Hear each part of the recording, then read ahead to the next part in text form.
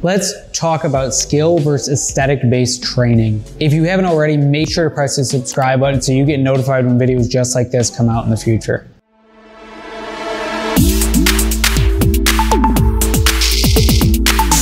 Skill versus aesthetic training is something that I often play with in my mind because a lot of people choose one or the other and don't really combine both. It's not very often that you see someone like Ido Portal or Josh from Strength Side who have both the functional capabilities to move and master skills, but also the aesthetics. And the reason is because people like to really dive into one or the other. The problem is skill-based training is, in my opinion, the more important base training. The more you can train for skills, for movement, for doing things, the more it makes sense and translates over to life. Whereas aesthetic-based training is kind of, as Ido Portal would say, reconfiguring how to make muscles without actually figuring out the function and capabilities of movement patterns that would then make those muscles actually grow. So one of the most important things when you're thinking about skill versus aesthetic-based training is, one, why are you doing this? Are you just trying to get ripped to look ripped, but you're not actually able to move properly? On the other hand, are you just trying to get skills so that people can look at you very similarly to why you would want to be aesthetic and go,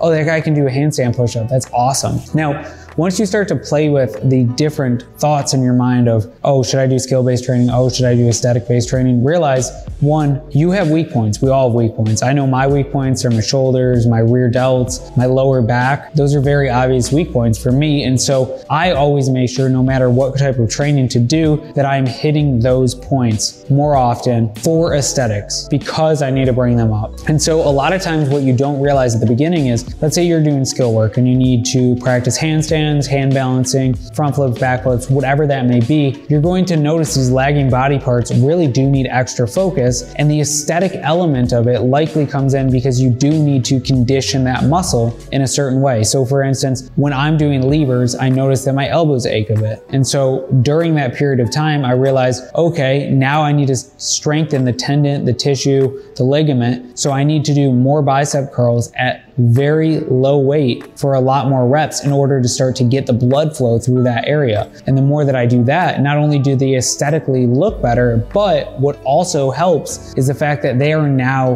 better able to produce skills and help me on my movement journey. So this is just a little concept to play with in your mind, skill versus aesthetics when it comes to working out. Which one do you choose? Why do you choose it? I wanna know from your viewpoint what you really think, because I have always been under the guise that, well, aesthetics is cool, skills make everything much better and really allow you to move around freely, feel great in your body, and focus on the things that matter when it comes to training. But you may have a completely different viewpoint, and I would love to have some open dialogue below. So please drop that in the comments. Otherwise, make sure to press like if this video helps you in any other way, and make sure to subscribe so you get notified when videos just like this come out in the future.